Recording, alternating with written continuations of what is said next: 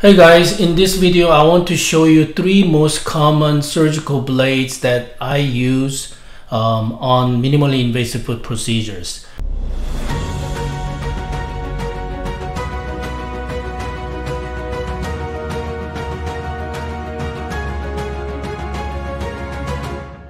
So this is part of the basics of MIS and instrumentation.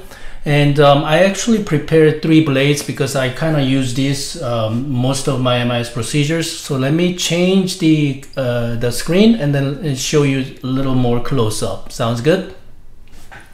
All right, so I use these three blades: 67 MIS, 62, there you go, 62, let me see, 62, and then 64, okay, and beaver blade handle.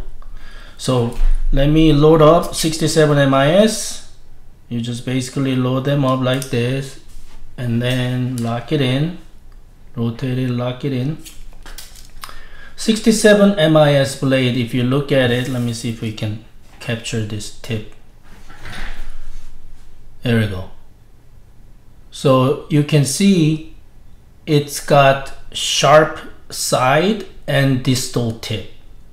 So I use this for extensor MTPJ area of the foot for, let's say, release the tight hammer toe.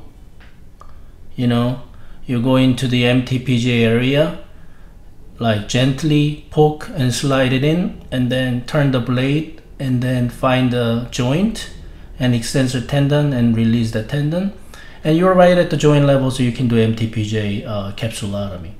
So that's pretty much, I use this 67 MIS. It's almost same width as like 18 gauge needle.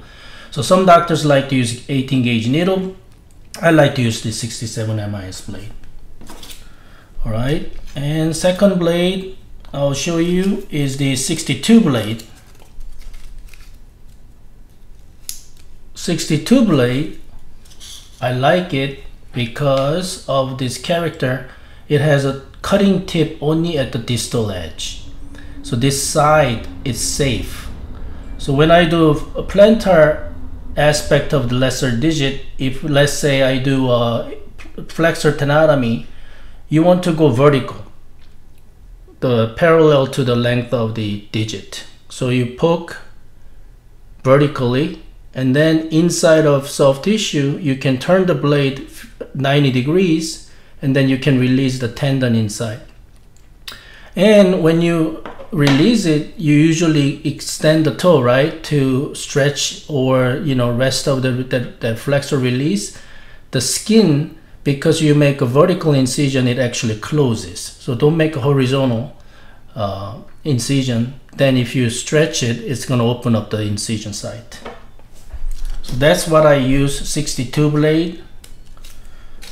Lastly, 64 blade, most common ones. Here we go. 64 blade, I use all the rest of the procedure. This one obviously has a cutting tip at the distal and also side. So make sure when you make incision total for bunion, lesser metatarsal osteotomy, Taylor's bunion, or anything else, make sure where the cutting edge is when you release the soft tissue with this blade. Otherwise, you know, you can go backwards, you forget where the cutting edge is, you can kind of puncture through the skin and come up, you know. So in order to prevent that, you have to just make sure where the cutting edge is at all time, and then always control the blade, you know, securely, and then don't shake, you know.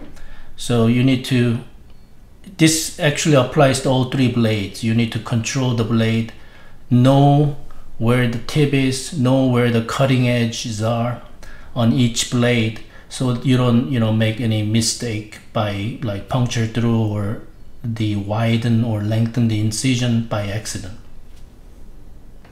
Well, I hope this video shows you three most common blades that we use in a minimally invasive procedures. If you would like to continue to see more videos from me, make sure to subscribe to my YouTube channel. In my channel, obviously, I share with you MIS, minimally invasive foot surgery, medical marketing, and also how to build hybrid concierge model practice that you don't rely on insurance plans. Because my eventual goal for everybody that I'm working with is to help doctors build 7-figure Zen practice, 7-figure Zen podiatry practice. Yeah, leave me a comment if you have any question about this video. Next, in the description, if you want to see more extensive instrumentation of minimally invasive surgery, I'm gonna put a link in the description, so click the link and check it out. Otherwise, again, I'll see you in the next video.